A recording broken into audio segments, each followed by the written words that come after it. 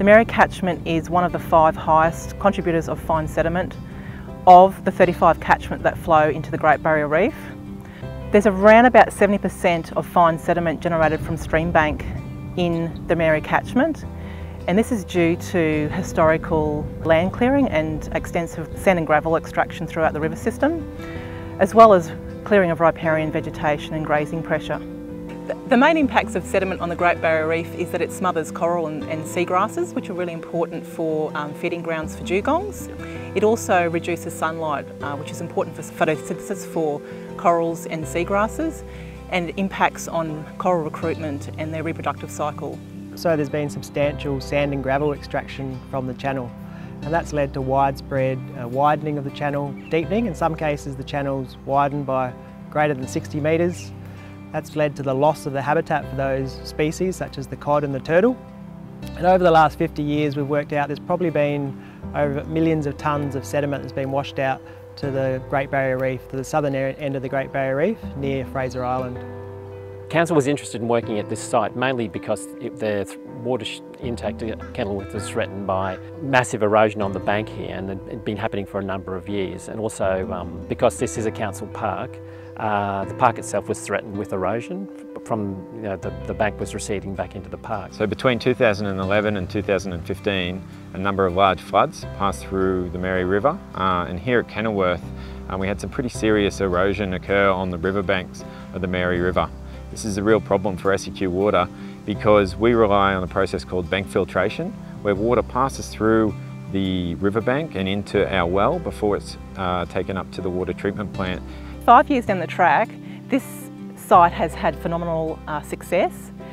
There's been an enormous amount of revegetation growth at the site, and the pole fields have done a fantastic job in actually halting the erosion and starting the deposition of sediment.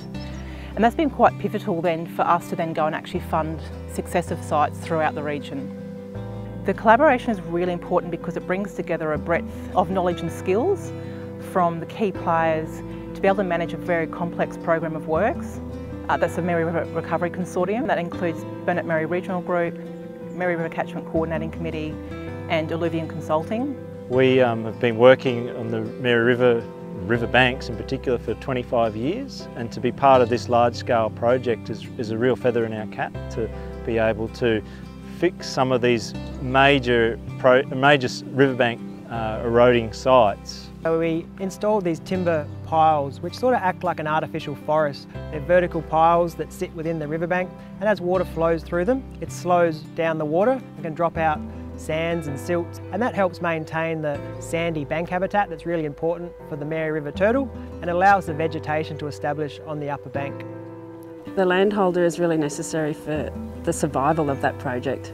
It's absolutely essential because they need to keep their cattle off the site, so the fence monitoring and repairing after floods is just so critical. The landholder are the eyes on the ground and the doers really. So it's really, really important to get landholders that are keen on the projects, because they become sort of project champions and help sell the message within the broader community too.